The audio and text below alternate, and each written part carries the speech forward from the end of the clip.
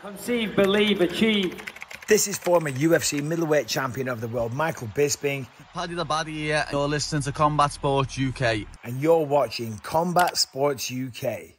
Hello and welcome back to Combat Sports UK. Today, I am joined with UFC heavyweight, debuting at UFC London, Michael Parkin. How you doing? I'm good, mate. You? I'm doing well, man. Now let's talk about your Dana White Contender Series fight. It was your first professional win by submission, and you maintained that 100% finish rate. How do you feel about that fight looking back? Yeah, I think it was a perfect fight for the time. I think it was definitely hardest fight to date at pro. The guys I'd beat up to that probably weren't a great standard. It's really hard for heavyweights to get matched. I feel like there's only maybe a couple of good ones, and then there's not that great. It's definitely a bit shallower, the pool. So if I was put in front of us, I had a lot of like pull-outs early on in my career and a lot of like last-minute fighters while taking the fight in 2 days' notice or a week's notice. So a bit frustrating. So I got matched with Eduardo. I knew he was good finisher. I knew he was explosive, and that would be a very hard test. So to get the win over him was a great feeling. And the win you got, it was very similar to a teammate of yours, Tom Aspinall's submission win over Andrei Arlovski. Was that in the back of your head when you were going through that sequence?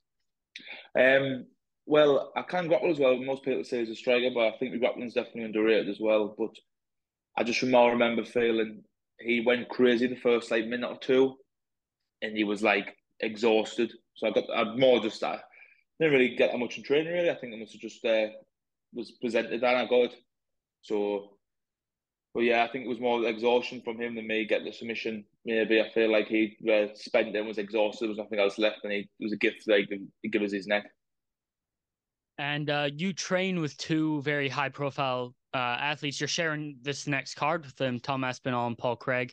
What is it like being with them in that room? Oh, it's amazing.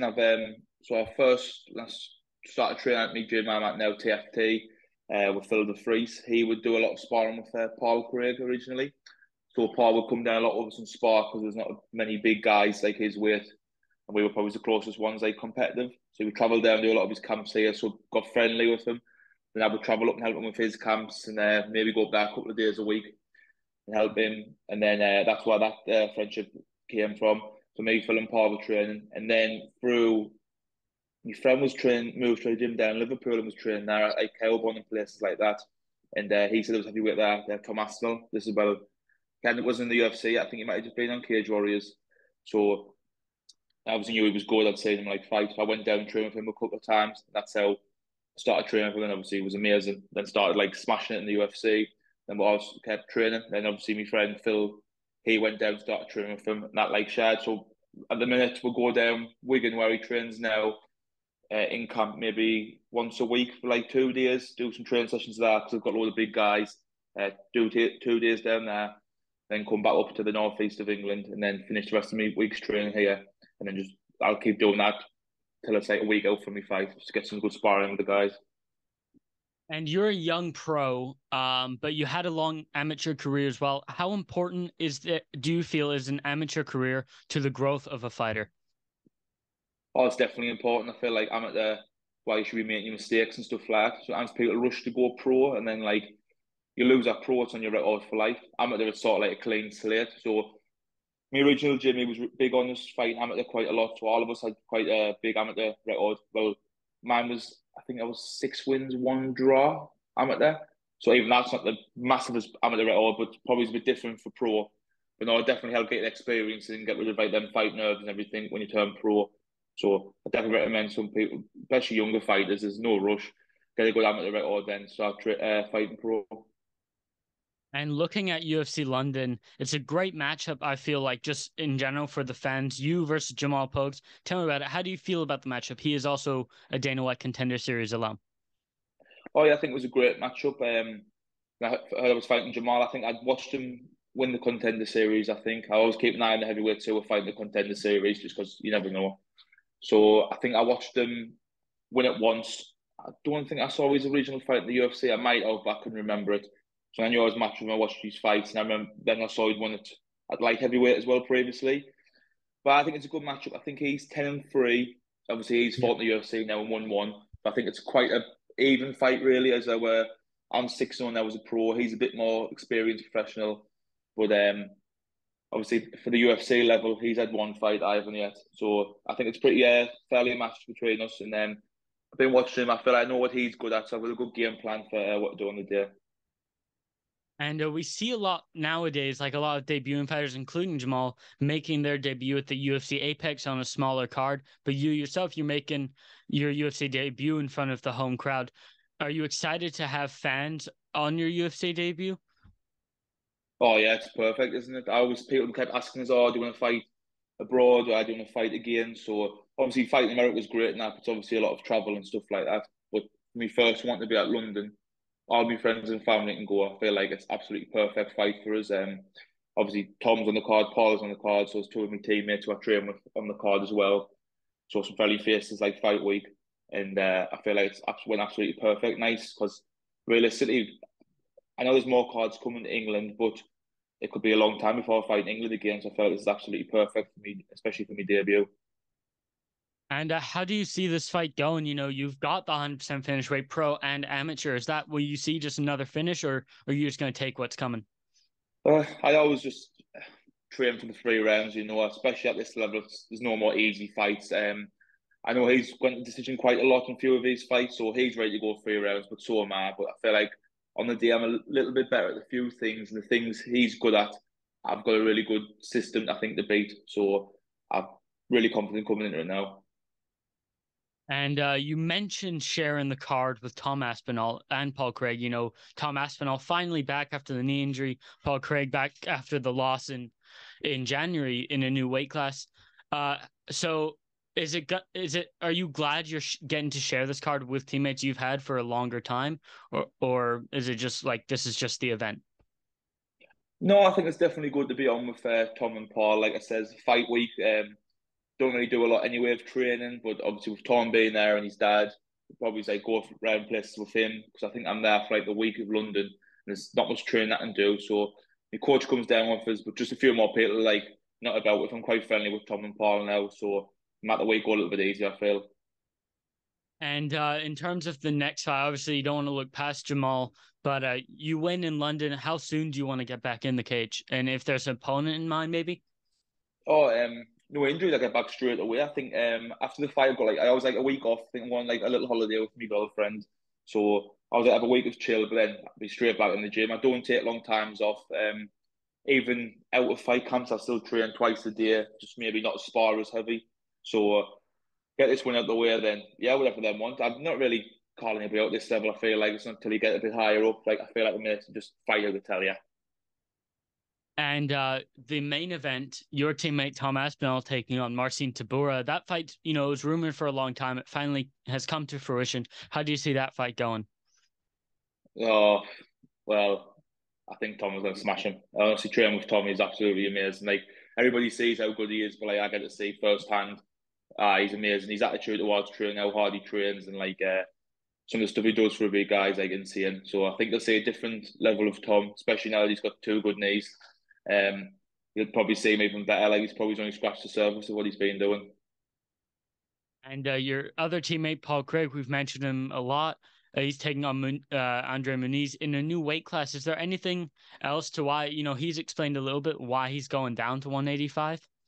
I haven't really spoken about it yet, but I definitely know Wednesday. I think he's coming to do a bit of training with us, so I'll probably get the gist of it then. But no, I don't know why. I think maybe he's never been huge for light heavyweight, even though he looks like a big guy. I think sometimes he was a bit like 100 kilo, maybe just below. So unless it's easy for him to make middleweight, he's going to be definitely be huge for that. So hopefully he gets back to winning ways because he's good and he's always in great fights and he's always getting them bonuses. Hopefully he gets back a few submissions. One of the things that a lot of people are saying on Twitter, you know, because, you know, he had the knockout loss to Johnny Walker recently. You know, he's been knocked out at 205. People are concerned about his chin holding up on the new weight class. What do you think about that? Do you think that's a concern for him, or is it, you know, he can fight in a more maybe natural weight class? It definitely be the bigger guy. I know what you're saying. Only he knows that best. You know what I mean? Like some fighters drop a weight and look absolutely amazing, some don't. So it's definitely his first one. So I'm just like you. I'm kind of wait to see him. So hopefully the size advantage gives him a big advantage, especially with him being like more of a grappler. The size will probably definitely be better for him.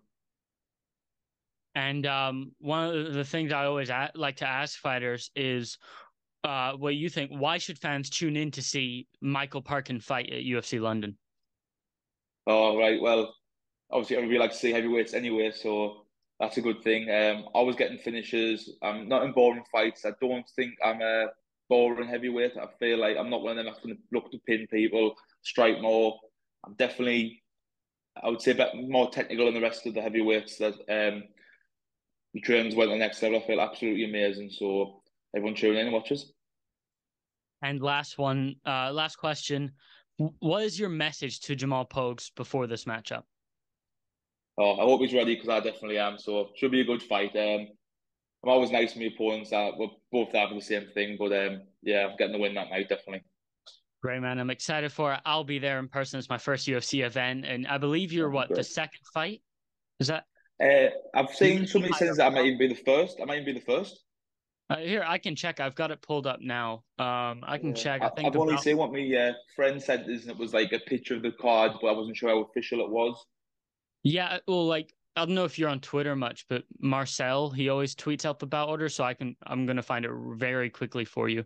But Right. do you prefer fighting early on a card, or do you not mind waiting a little bit? I've been used to fighting even when I was amateur, really high up on the card, was being a heavyweight, so I've always been waiting about. I think one fight I was on early, that was crazy. But no, I think it'd be better for me first one, get it in out the way. They need it. The longer it goes, the more nervous you get. So I'll get in, get it done, and then I'll be able to watch the rest of the UFC as a fan and watch Tom and Paul get wins as well. So have a few beers maybe as well. So I think earlier the better. So I'm looking at the bout order now. You're the fourth fight on Fourth. the fourth. So I can read it to you. Bannon versus Brazil is the first fight. Chris Duncan versus Yamal Ashmus is the second fight. Ketlin Vieira is shockingly very low on the card. Barbarena, and then your fight. All right. Oh, great. There's no or like I said, I knew I'd be on the prelims. I expected for my first one, so any orders not really fussed. You know what I mean? But all four fight now. I'll have to tell people. Then. Are you surprised that Paul Craig's fight wasn't put in the co-main event slot? He's the third fight on the main card. Molly McCann versus Stoliarenko has been placed as the co-main. For like experience, you think Paul, but for like it's for the fans, isn't it? I think especially few people might be shocked, but she is really she's got a massive fan base like Molly and that Paddy when they fought. So I can see why they've done it because the stadium will probably bounce for the co-main. There'll be a lot coming down to watch her. So see both sides to it really. But yeah, Paul maybe should have been co-main, a lot more experience. But maybe because of the new weight class as well, they might have dropped him down a little bit. So yeah, man. Well, thank you so much for being here on the show at Combat Sports UK. And if you have anything else to say, shout out sponsors or anything, here's your platform. Yeah. 3 main sponsors at the minute, sponsors for this fight. I've got a Black Onyx tattoo studio. A friend of mine, SR Surveying, a civil engineering company, and then Kish Motors, the person who does interiors for cars. Great, man. Thank you so much. And one that's done me food forever, been around Premier Nutrition. I couldn't forget them. And where can fans follow you on social media? Oh, I'm on Instagram, just on Instagram, not on Twitter or anything. Mick Parkin 95 on Instagram. Perfect. Thank you so much and have a great night, man. Cheers, mate. Thank you.